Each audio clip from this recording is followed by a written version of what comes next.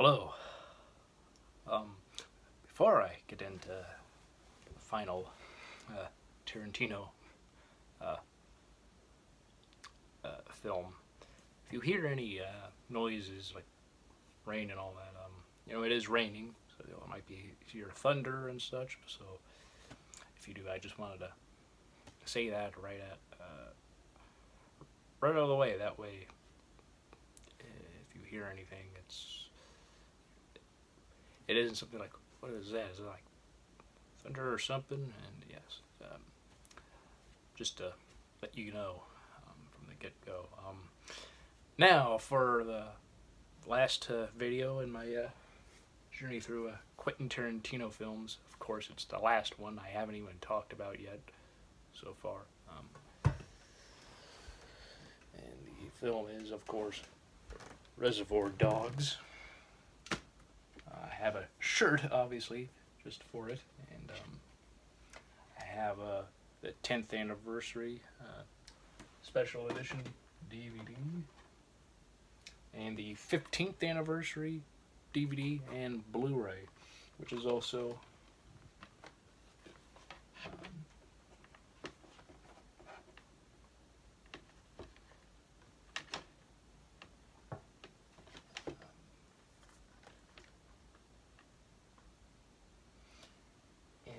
this set, of course. Now,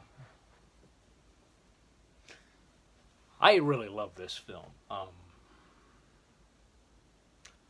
It's just the film that when I watch it and I watch all the films by Tarantino, I just love it. I love it from beginning to end.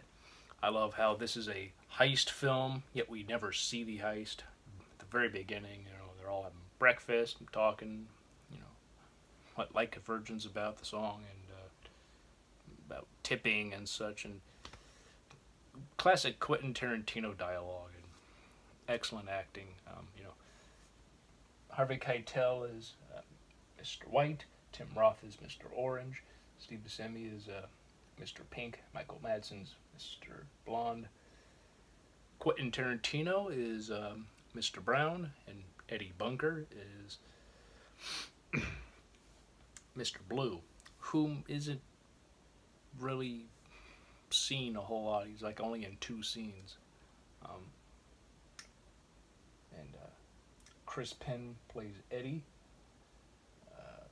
the son of Lawrence Tierney, who's Joe. Joe is like this. Well, he's like a businessman, and also in charge of like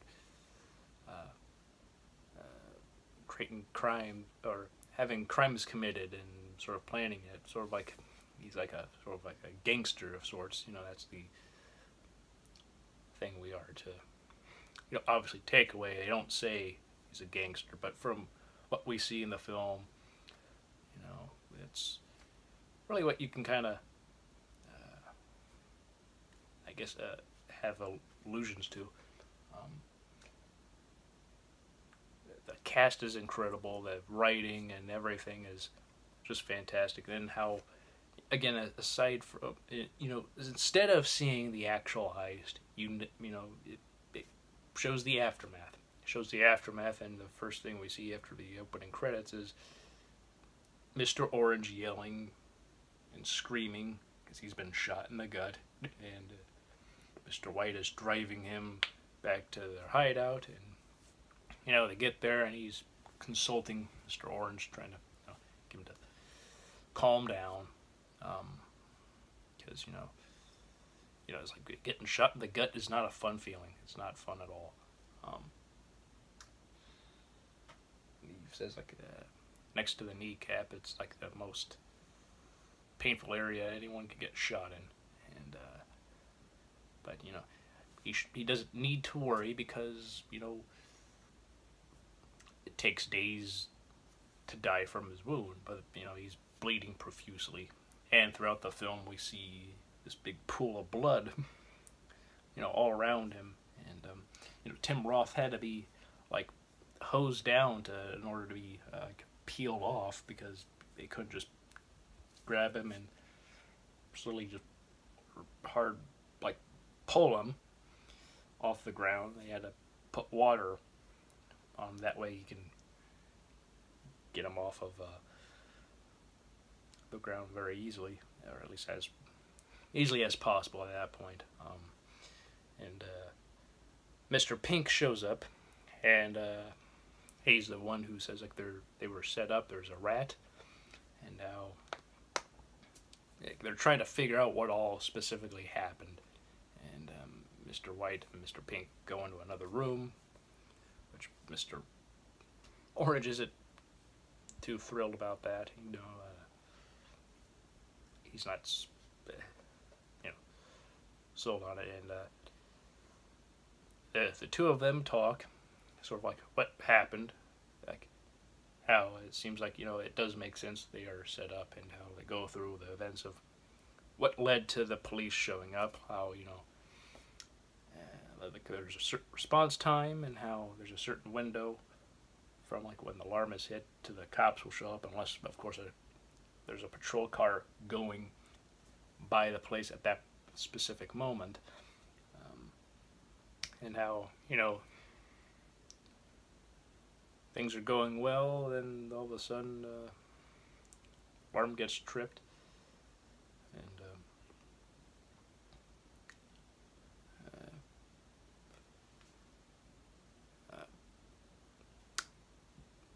police show up, and then Mr. Blonde starts shooting people, but Mr. Pink says, no, that's not it at all. What happened was, the alarm gets tripped, Mr. Blonde starts shooting people, and then that's when the police showed up. That's how they know for a fact they were all set up. Somebody is a rat. And from there, it's just a sort of like a guess game. Who is the rat? Who is informant or whatever? And we see Mr. Pink and how he got out, running from the cops, and with the bag of jewels that they were to get, because he was the only one who actually got them. He stored them someplace, and then came back to the warehouse to make sure that the police weren't there. And so we see that. We see how he gets a car. He gets hit by a car, and then he breaks the window, grabs the woman, who's like only one of two women in the entire film. And after that, he starts shooting at the cops, hitting one of them, gets in the car with the diamonds, and then he drives off. And then, Mr. Pink and Mr. Orange, or Mr. White, talking, and how they're like, like, who's the rat? Could it be like Joe? Could it be like this, that, and maybe Mr. White's the rat. Mr. Pink might be the rat, and then Mr. Orange is the rat, and then Mr. White's like, no, he's not the rat. He took a bullet, so I saw him take a bullet, so he's not a rat. And then they go back out a little later. Though, before that, we see Mr. White and how he sort of got involved in this with Joe, and they're talking. And from the conversations, you can tell the two of them have history. And there's a reference to Alabama, who is in True Romance. A character in True Romance is named Alabama, and it's been speculated that that's sort of who he's relating to that, but maybe not, maybe so. But if you've seen the film, maybe some doubts on it as to if this Alabama from True Romance would have worked with Mr. White, perhaps. Some doubts might be in mind, but then again, don't completely know a whole lot about her in that film. But yeah, then Mr. Orange is passed out. Mr. Pink and Mr. White are sort of talking about what to do with him, and how it comes out that Mr. White told Mr. Orange's name, and how it was sort of like casual, and how also also how he was like dying, and he's saying it's his fault that he's been shot and bleeding out, and how he's freaking out, and he's like trying to calm him, and how maybe he should never have told him his name, but he just couldn't in that moment. So he doesn't care, and then Mr. White and Mr. Pink keep arguing, and then Mr. White punches Mr. Pink, and he's on the ground and kicking him, and they're pointing guns at each other. Then Mr. Blonde is there, and he's sort of like calm and collected, drinking soda, and then they get into it a bit with Mr. Blonde regarding as to what happened, like why did he shoot up the place, and causing everything to go on off the way that it did, and having them to sort of by a miracle get out alive, and like wondering who is alive, who's dead. Like Mr. Brown is dead because Mr. Orange and Mr. White were with him, and then we see or talk about Mr. Blue. They don't know what happened to him. He could be alive or dead, in custody or not. And they after a little bit, Mr. Blonde has them go out to his car because he's got something that they'll probably like, and then turns out he has a cop in his car, in his trunk. And from there we then see the whole Mr. Blonde story as to how he got involved, and Mr. White's name is Larry Dimmick, and then Mr. Blonde's name is Vic Vega, who is the brother of Vincent Vega from Pulp Fiction, John Travolta's brother. And from there we find out how there's some stuff about the interactions between Joe and Vic, and also then Eddie comes in later into the picture and talking, and how they're basically old friends, and how they've how good they are, and this and that, and setting up Vic with Mr. Blonde with a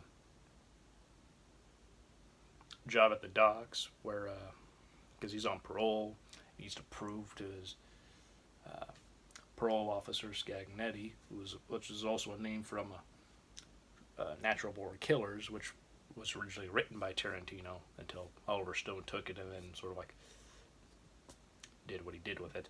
There's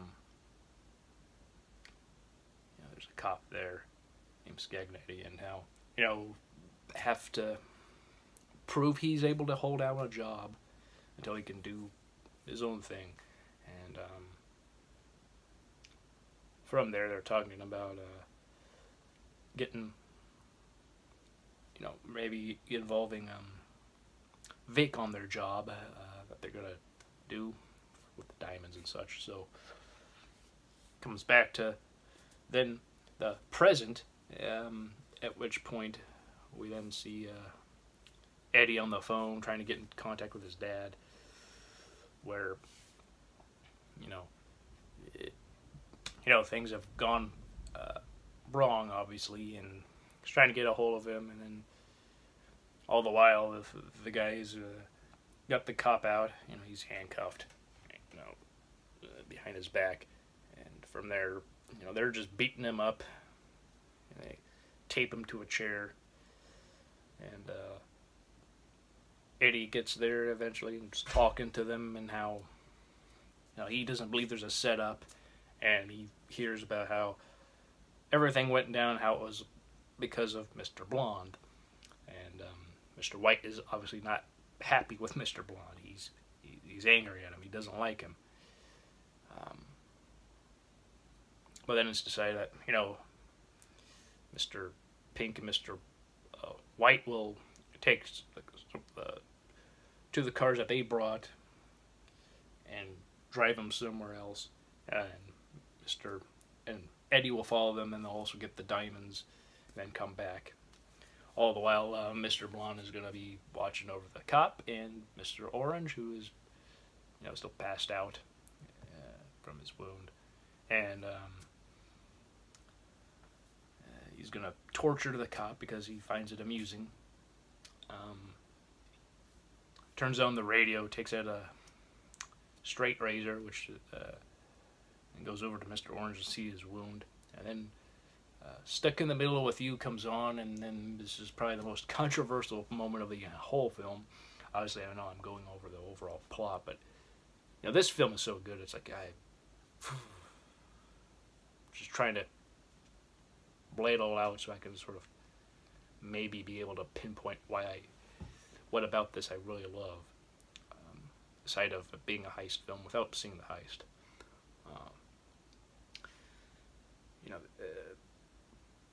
He then goes up and starts dancing a little bit to the song, singing along with it, and then he cuts the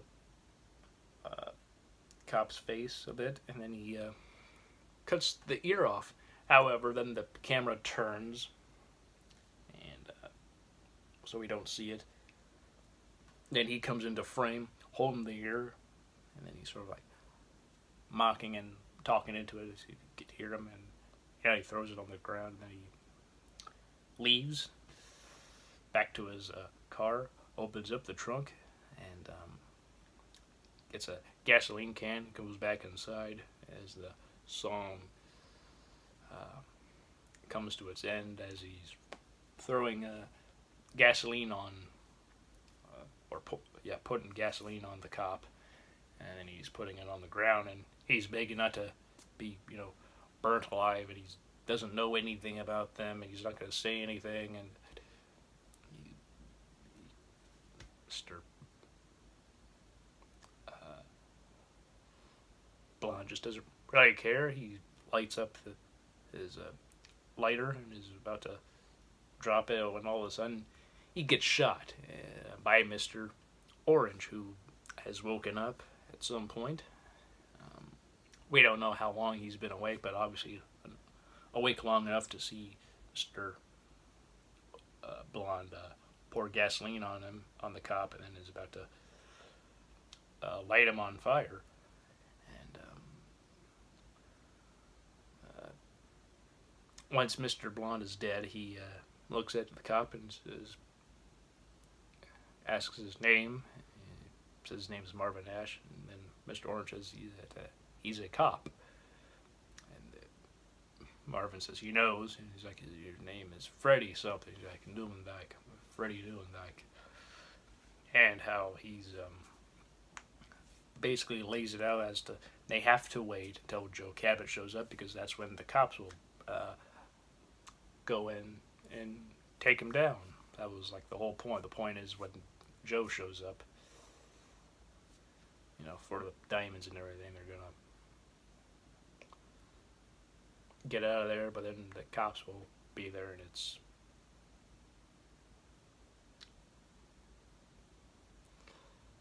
not gonna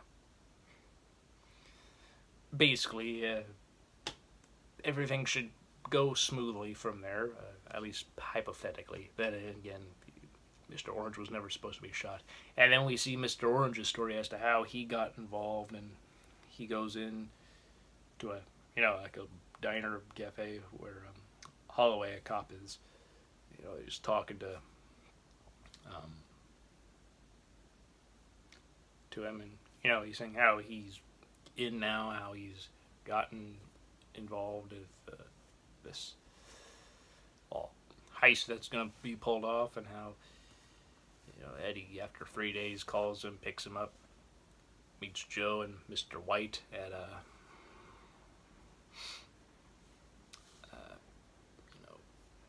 bar, and where he then goes like tell the commode story. Then we see how he's been, he's got this story, the commode story, to tell and to recite and having to memorize. That way he can then tell it to them.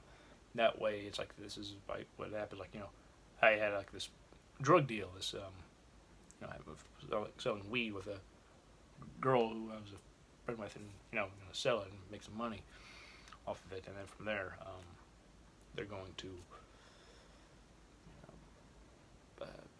just to show that he's like one of them, like he's a criminal, But from there, he also, from that story, he has to make it his own. And he goes and says how, when he goes to the bathroom, having to have the weed on him, because, she doesn't want to be this place alone. She can't go with her brother. Her brother's been arrested, and so they're waiting for this guy to arrive, and he has to go to the bathroom. So he goes to the bathroom, and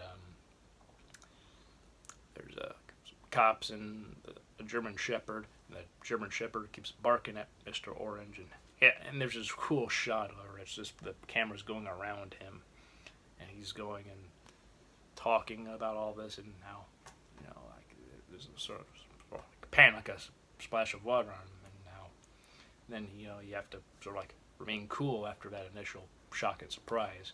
He goes to the bathroom all while this guy's, one of the cops, is talking about, how this guy, he was pulled over and stuff, and he's reaching over for the glove box, and he's like, I'm gonna shoot you if you don't put your hands on the dashboard. And like, oh, I know. And he keeps moving his hand towards it, and then he keeps saying, I'm gonna tow you away if you don't put your hands on the dash. And girlfriend starts yelling to listen to the cop. Then he snaps at him, puts his hands on the dashboard, and then he's like, what was you reaching for? Oh, it was registration.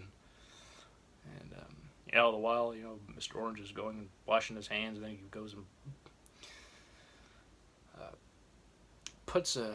turns the hand dryer on, and then and it has this shot of all the cops kind of like looking at him, and then the dog barking, and then he leaves, and how,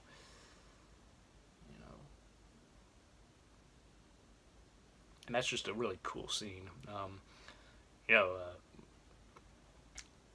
From there, we hear Mr. Orange talk a bit more about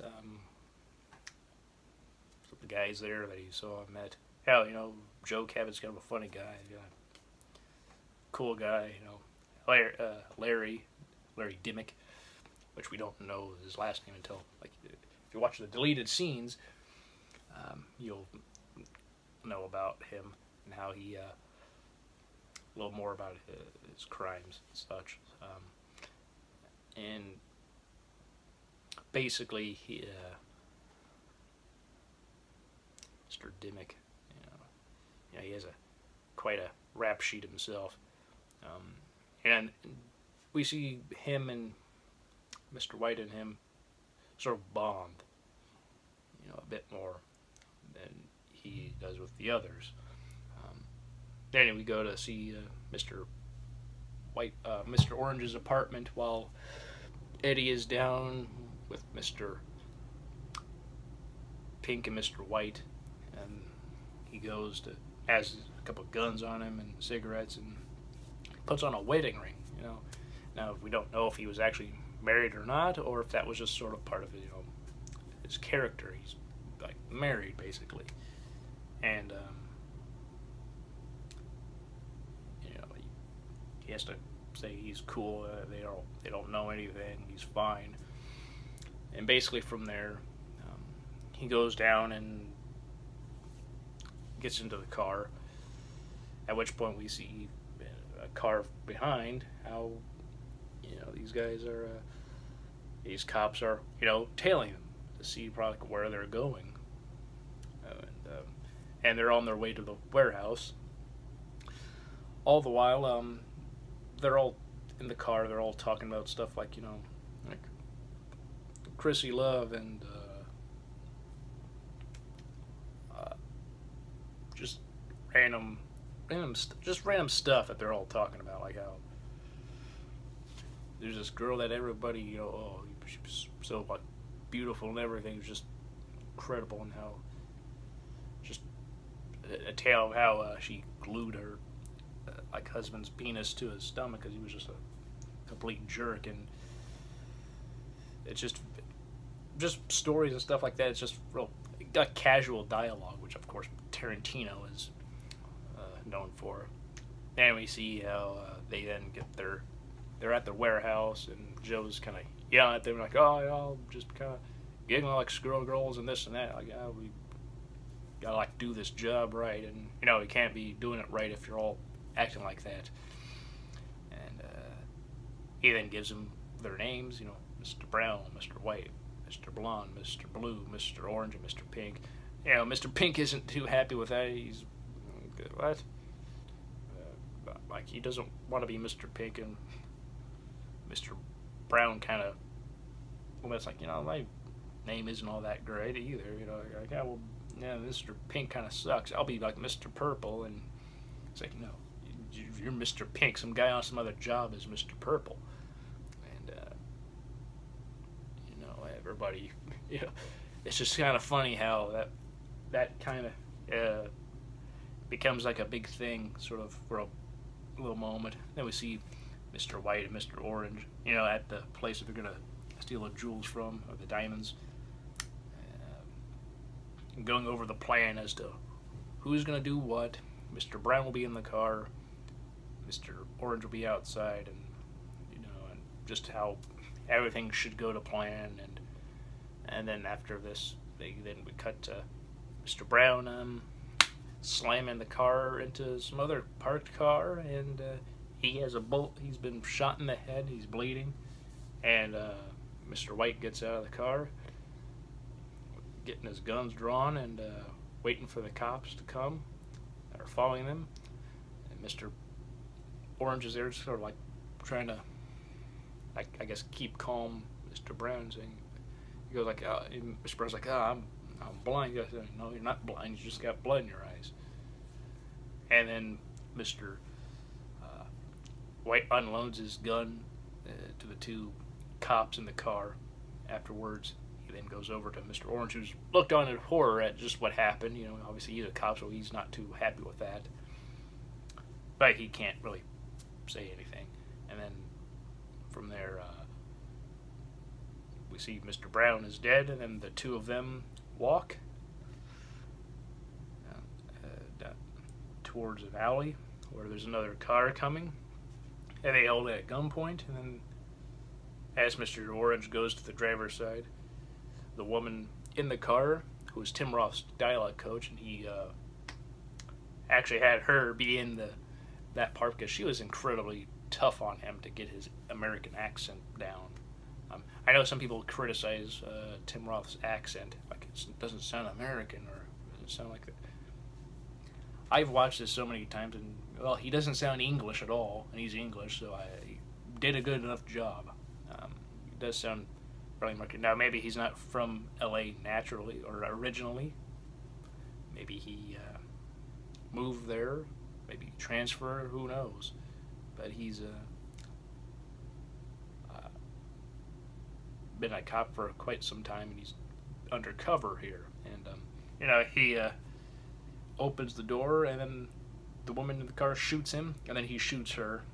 That was kind of why he wanted her to play that part, because again, she was so hard on him. He's like, yeah, how about she plays this part? And all right, it was agreed. And yeah, he goes like, she shoots me, and I get to shoot her, and that was real fun.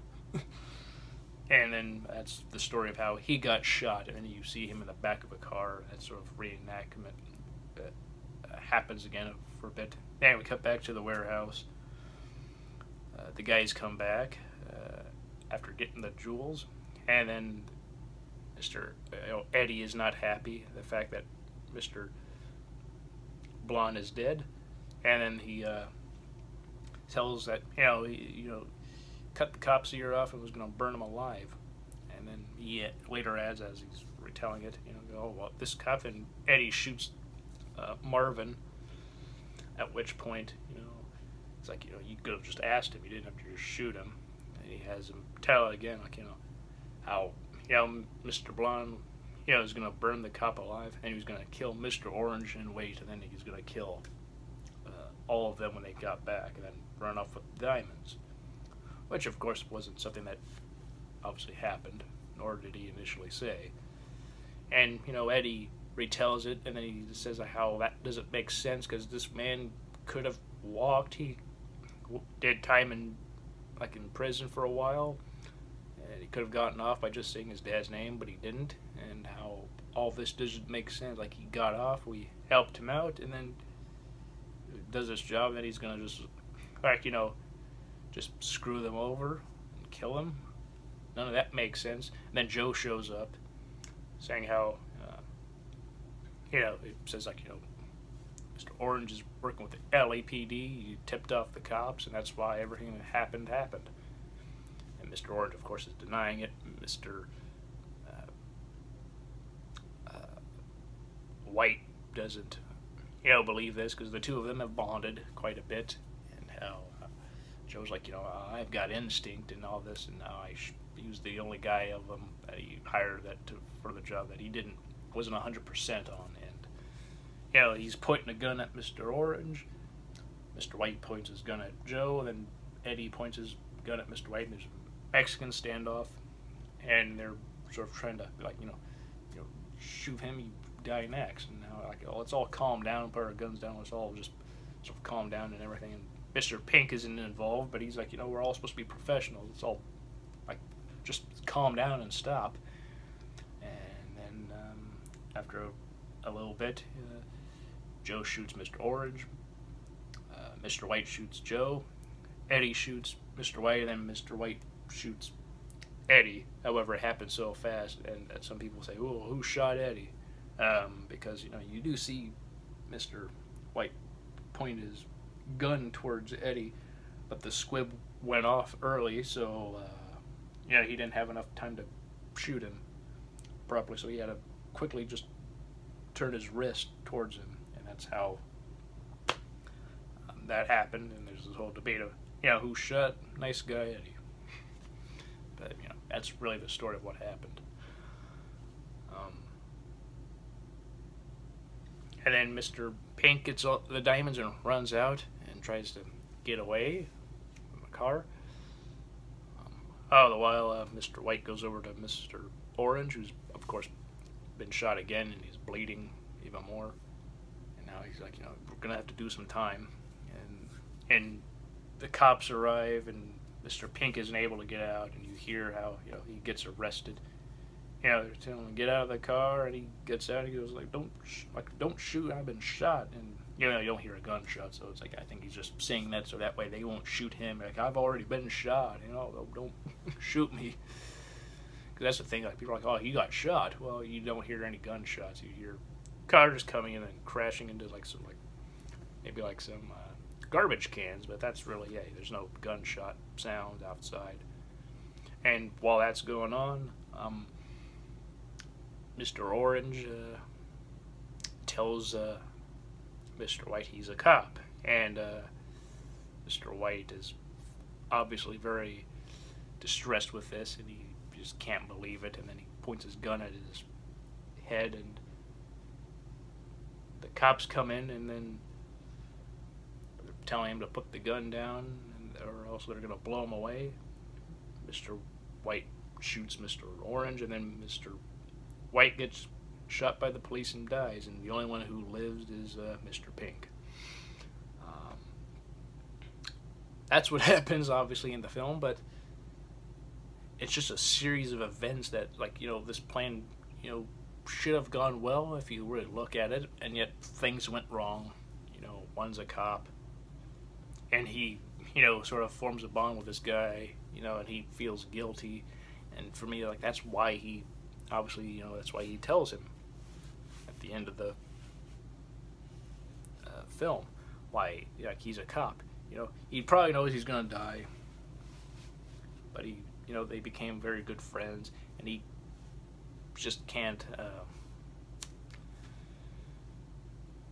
if he's gonna die, he doesn't want this guy who got shot because of him, in defense of him. He doesn't want to be like, this is, I'm a cop, I am a cop, and I'm sorry. He just doesn't want that to be sort of a continuing to be a lie. He doesn't want Mr. White to not know at the end, and of course that does cost him his life, but he probably knew he was gonna die. But Mr. Pink gets away, and of course I think people know Quentin Tarantino intended to play Mr. Pink himself. Buscemi, auditioned for Mr. Pink and Mr. Blonde. Michael Madsen auditioned to be Mr. Blonde, or Mr. Pink. Harvey Keitel was the guy that he always kind of wanted to be Mr. White, and by like a miracle, the script of Reservoir Dogs landed into hands of like a acting teacher of Lawrence Bender's, who knew Harvey Keitel and gave it to him, and from there he got involved and also was a co-producer. And when Tim Roth got involved and they were talking to him about being in the film, he was offered Mr. Blonde or Mr. Pink, and at first he wasn't going to read for him because he's like, I've read. He's done a lot of readings, and he's like, I'm terrible, but I've done enough movies now. People can look at those. If they like what I've done, they can hire me. If they don't, alrighty, thank you. But he's not going to read. But he got drunk being with Quentin Tarantino, hanging out with him and Harvey Keitel. But, and then Harvey left at some point, but then they got more alcohol and went back to Tim Roth's place and read all the parts and stuff. And that was it, because he got so drunk he said, I'll read anything for you. And then there was like some interview where Tim Roth's like, actually, he might have actually been faking being drunk too, so it could have been all this elaborate plan to get me drunk enough to where I will read for him. And again, he was offered Mr. Blonde, Mr. Pink, but he decided Mr. Orange because he said that was like a real acting job. Because this guy who's like, at first he's a criminal, but then it turns out he's a cop. But he gets so into that world, he is so friendly with Mr. White that he kind of seems to be a bit lost a bit. And then of course when he shoots the woman, it's sort of like a defense mechanism. He's a cop, so he gets shot at or he gets shot. He's gonna natural reaction to that will be shoots back, but then he realizes what he's done and you see immediate regret on his face. And then he also mentions how there's she had a baby, and that's even more devastating, and makes him feel even worse. But yeah, this just whole in many ways this film is very simple. Of course it's we don't see the heist, but then it sort of like goes back and forth between like the present and the past, and then it very Quentin Tarantino-esque, which we then would see later in Pulp Fiction, of course. But in that film, it was, I guess, maybe a bit more refined or so. But this film is just, I think, very raw. It's a raw film to the point where this is like his real first film. And I know he's made another movie before, but he lost interest, and so the entire film never finished. Not everything was shot. It would exist now that you can find online is basically the person's like compilation from beginning to like the end of like what was shot of basically like a reel of their work. Like I think the cameraman had this film and put all this stuff together to make like a reel, like, well, this is like what I did. Of course this is early, but this is what I did. But we're able to see his original intended like first film, which Tarantino was also like the lead of, or at least the co-lead. And this is an excellent film, and I do have all these editions mainly because the 15th anniversary DVD has some stuff that, of course, this doesn't, but this also has features that this doesn't have, which is unfortunate, I think. There's these interviews with Quentin Tarantino, Lawrence Bender, Tim Roth, Chris Penn, Michael Madsen, Eddie Bunker, Kirk Baltz, and some others. But then there are some things like a tribute to Lawrence Tierney and Eddie Bunker, which is on here, and Reservoir Dogs director tribute in class of 1982. and some other things. And then there's other things here that are not on here, of course. Again, you know, it's like 15th anniversary and the 10th. Though the Blu-ray, unfortunately, doesn't have as many special features. It does have, like the DVD of the Pulp Factoids, which is an insider information about Reservoir Dogs and its various inspirations. Playing It Loose, Fast and Loose documentary, and profiling featurette, and deleted scenes. But the DVD has more special features, so that's why I have the DVD still. There's also a 15th anniversary version of this with like a gas can. That's like a gas can, which then you take the thing off here, and then you're able to get to the discs that way. Now I did not know about this at the point when I got this, but I have seen it recently, and it isn't a horrible price that people are selling it for. Like, you know, it's pretty good pricing, especially since that was like a limited thing. You know, after a while they stopped making that, and then once it's gone, it's gone. And in very good condition, sometimes brand new, but it's, you know, really cool to see that the fact that, you know, this other version that exists of Reservoir Dogs, you can find at a decent price. And I think that this film should have been nominated for various awards, like big awards, like Academy Awards and such, but because Miramax was going to do the theatrical stuff, like they had theatrical rights to it. Live Entertainment got, then later Artisan Entertainment, but, you know, it says Live Entertainment in the beginning. You know, they had the home distribution rights, and Miramax got the theatrical rights, and so because of that, apparently they decided not to promote it for any, like, Academy Awards, Golden Globes, and BAFTAs and all that stuff, just because of all that. Like, you know, they're not going to really get any much more money out of it, and the film wasn't promoted as much in America compared to like Europe, and as a result of that, this film was not a huge success theatrically here in America, but other places it was a better success. But it became a huge hit on video when it came out on VHS, and of course now DVD and Blu-ray is even a bigger hit. I think if this was to receive any Academy Award nominations and wins, I would say original screenplay for Quentin Tarantino, even though he has a lot of homages to this film in this film, obviously. But, you know, it's a very good film, you know, overall, and a lot of great elements and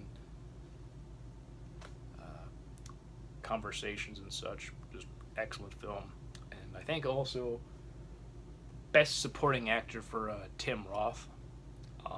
I know a lot of people like to point out like Steve Buscemi or Michael Madsen, and they're excellent. Everybody is excellent in this film.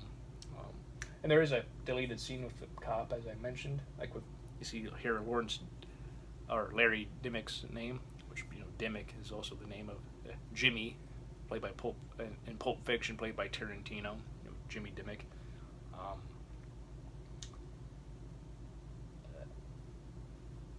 His rap sheet, and there's a female officer who got cut, and people are like, you know, her line delivery wasn't very good. You know, she wasn't a very good actress. But, you know, something Tarantino does is when somebody he thinks is bad, he has them eat food, which kind of helps because they have to try to talk as natural as possible, like say their lines as natural with food in their mouth. And so that's the other woman that was in the film at one point, but then got cut. And apparently the commode story and all that stuff wasn't at one point really necessarily to be seen, like the whole bathroom sequence wasn't in the original draft, but it caught into it later. Um, but again, yeah, I mentioned but supporting actor for Tim Roth. His performance was truly excellent. I think he did an incredible job from beginning to end, and I think in a way it could be possibly argued he's like the co-lead of the film with Harvey Keitel, because like the last third really does sort of like center around him compared to the other 2/3 of the film, and so you see a lot about him, and his performance is excellent. Yeah, I think him being up for supporting actor and possibly winning, though of course that was the year Gene Hackman won for Unforgiven, and he was great in that film, and there's others that were nominated, but I don't know. I think Tim Roth would have been an excellent nominee if he got to be up in the film or in award shows and stuff like Academy Awards and all that. Gave an excellent performance from beginning to end. Truly was great. See how he goes from being like a cop who really wants nothing to but to like get these guys, especially Joe Cabot. But then as the film goes on, we see he's sort of more wrapped into that world, and how he and Mr. White become friends and stuff like that. I just love that. I love that about this film, and like the rawness of this movie that that you can't really get outside of really like a first time director's work, and as time goes on it's sort of more refined. Now I don't always love, like for favorite movies of certain directors, that's not always the case for me. I don't always love their first movie the best, but sometimes it happens, and it's not to say like the other movies they've made aren't good at all. I enjoy and love all the films that Tarantino has made, but this one in particular is like the one that I just love the most. The story is excellent. Might be simple, yet done in a Tarantino way. Heist film, without ever seeing the heist, see the aftermath, and also a little bit before the heist happens, and just everything. You get to know a bit about certain characters and how they relate to others, and how they got involved in all this, and it's just excellent to see from beginning to end. I do wish it got acknowledged for many more awards, and even was a bigger, better success at the box office. But as time has gone on, this is a cult film. Empire Magazine actually listed it as the greatest independent film that's been made. Of course, that's a very subjective thing, but I think in a way it would be deserving of that title. It's definitely one of the best indie films ever made. Made a big landmark. This, along with Pulp Fiction, paved the way for various filmmakers later on. Yeah. Reservoir Dogs is an excellent movie from beginning to end. I just love it.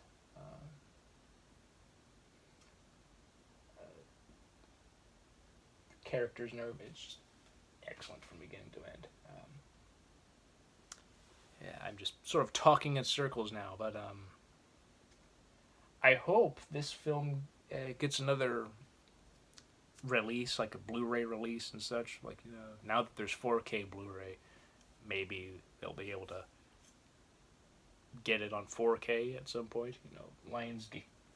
Lionsgate distributes the film now, but the Criterion Collection actually released the Laserdisc of the film when it came out first on the Laserdisc. So maybe some point, maybe this year for its 30th anniversary, we'll get a 30th Criterion Collection anniversary set of in 4K, which would be really cool.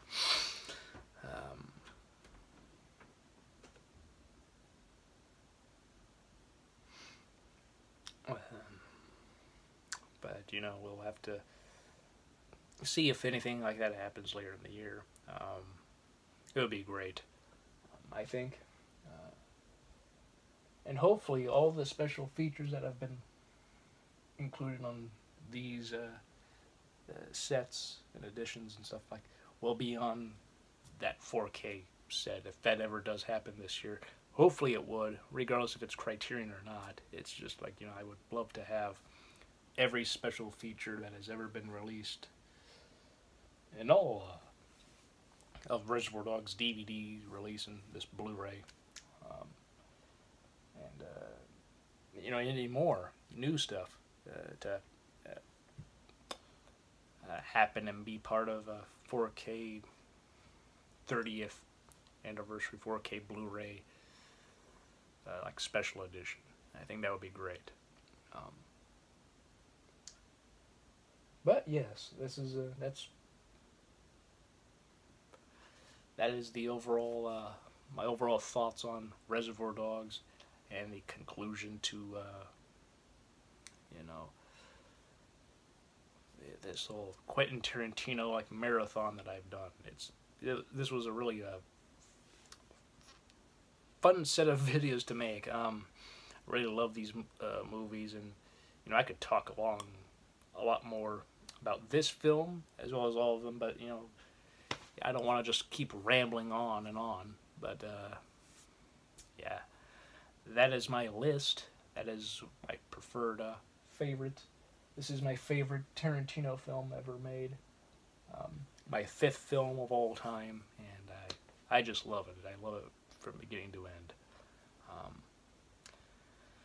So what do you think?